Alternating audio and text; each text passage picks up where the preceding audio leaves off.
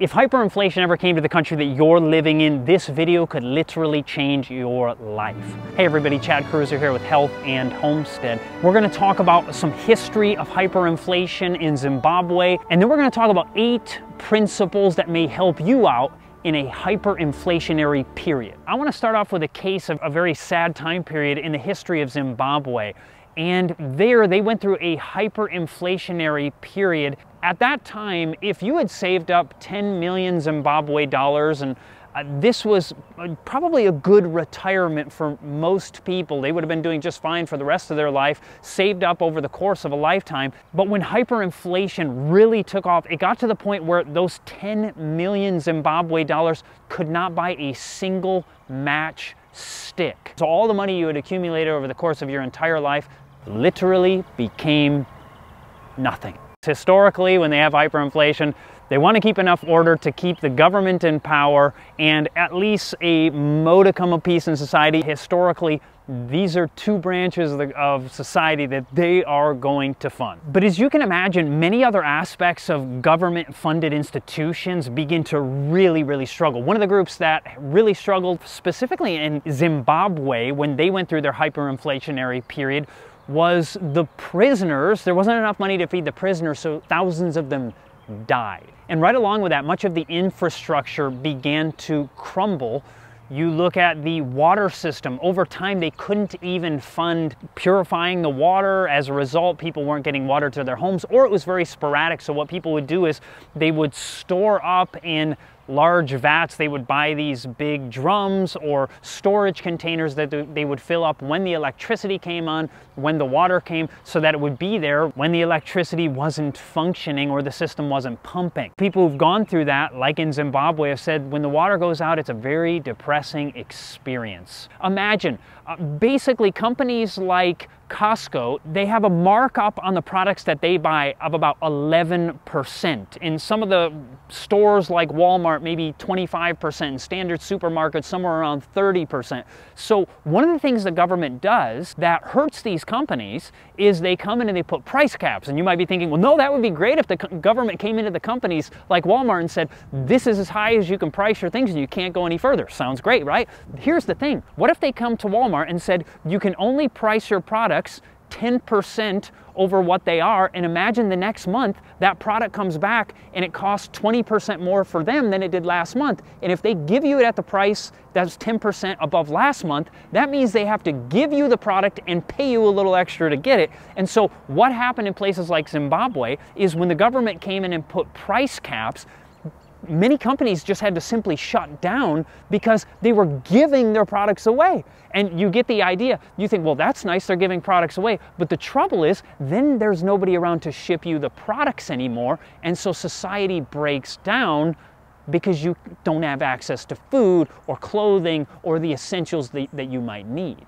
Now, another way that governments can exacerbate hyperinflation, the most obvious way, is by printing more and more money. And as they print more and more money, the worth of the dollar or whatever currency it is just goes down and down and down. And often, once again, they will blame, well, it's the business's fault because they're increasing prices, but they have to increase prices if they want to survive to pay their employees, because if they give everything away, once again, they can't even pay their employees.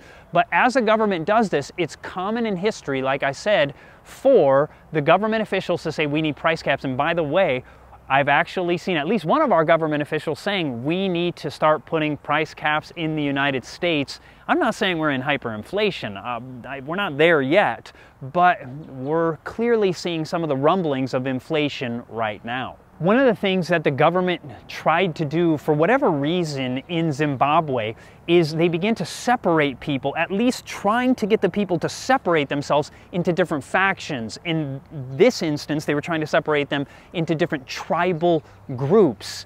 It's interesting that they were trying to separate society as things began to get more difficult and as inflation was going up. And I also find that interesting that that's taking place in our society also right now, that people are trying to separate people amongst differences of culture, background, race, whatever it is. We see that taking place once again in an inflationary time. As it's been said, history generally doesn't repeat, but it does often rhyme. Now I want to talk about 9 things that may benefit you or could help you make it through a time of hyperinflation. I'm not saying we're going through that now or that we even will, but what could you do if it did come to the country that you were living in? Number one of the things that becomes a simple way of life during hyperinflation is learning to barter.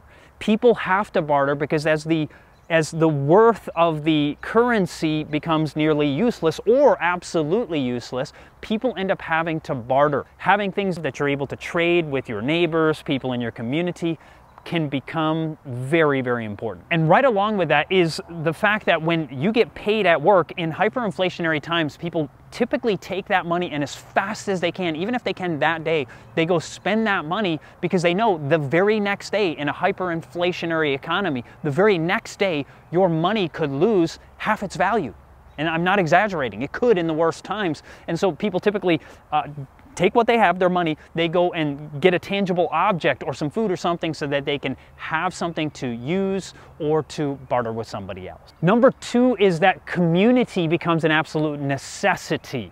And Zimbabwe, being that it's a more recent example, is a great illustration of this. The people there, even though the government was trying to kind of separate people and to make them have factions, they were drawing together probably better than any other time in modern history. And so as the community began to be tighter and tighter, this was so important because if your neighbor had some food and you didn't have any food, they were likely to share it with you. Or your neighbor had a product that you didn't have. Your neighbors, your friends may be able to get you these. With the fact that many of the pensioners or people that are retired, families are really, at least loving people, are going to come together. They're going to help out their parents. They're going to take care of them. They may have to move in together to really consolidate the funds and to help each other out. Now, the third thing we're looking at that could be very helpful for you to have during difficult times is having a water source. And I don't mean a municipal water source.